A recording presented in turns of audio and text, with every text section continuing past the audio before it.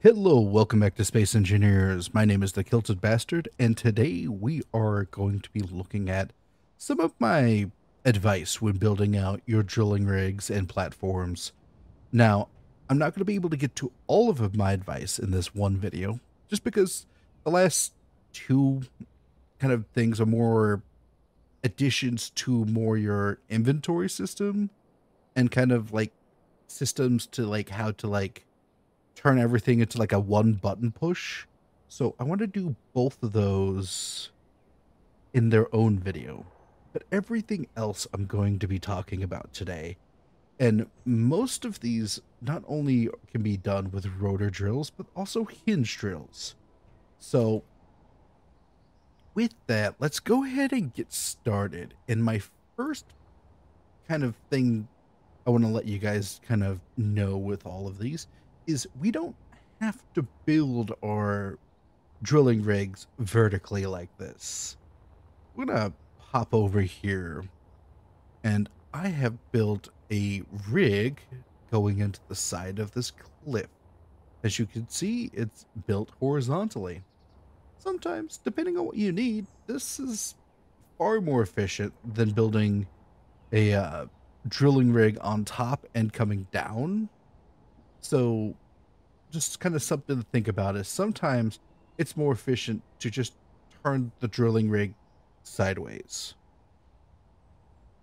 So, but kind of speaking of this sideways motion, that kind of leads me to kind of my next couple of tips.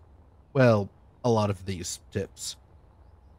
Um, and that is this first one is your drills just don't have to have one vector of movement, they can have two. This one moves side to side and up and down, and it swings on a hinge. Um, and as you can see, it has a much wider footprint and area of that it's going to affect. Kind of thinking along that same lines and kind of widening out our influence for these drills, you can also, especially for rotor drills, offset the drills to one side, and you can space them out with conveyor tubes.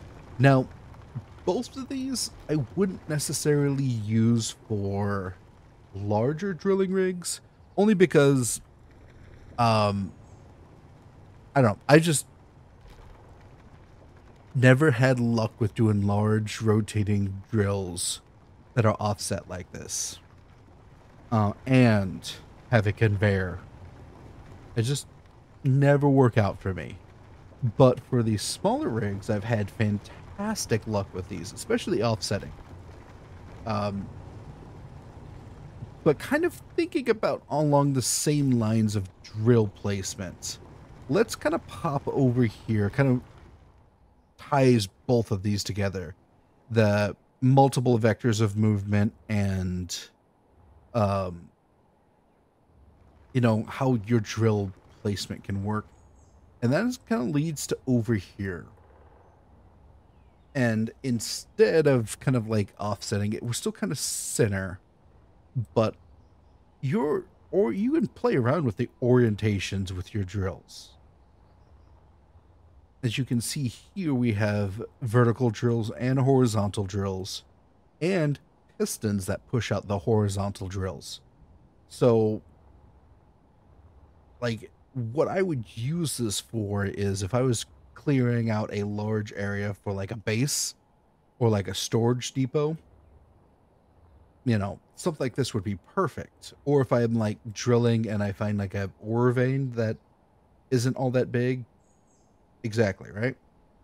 So kind of like something to think about like that. Like you can play around with this. Now we're gonna kind of move to the next area, which does more with pistons. Surprise, right? And that is like how you build your actual pistons. Now, we're used to kind of seeing like these piston towers, but did you know you can kind of like do like this little trombone shape? where you have an extended piston, have like a U shape up top, and then you take a bunch of pistons that are collapsed and stack them until you hit the bottom. You know, you can do that. I wouldn't necessarily use this on mobile platforms. And as you can saw on our horizontal drill, this is the system I used. Our next system is the nested drills, which is, as you can see, it involves pistons and conveyor tubes. But what happens is if I go in here and get all these packed up, kind of comes in a nice, efficient, and tiny package. And 9 times out of 10, this is kind of the the setup of the pistons that I normally end up using. Just because it's easier for me to pack these away. Now, all of these are valid. Depends on your situation. This next one I'm going to show you is just kind of for fun, but I feel like if depending on your use case, it's valid. Now, we have this stack of 5 pistons, and we have this stack of small pistons. And as you can see, it outshines all of these in terms of like depth. But I go here, select all my pistons, or reverse it.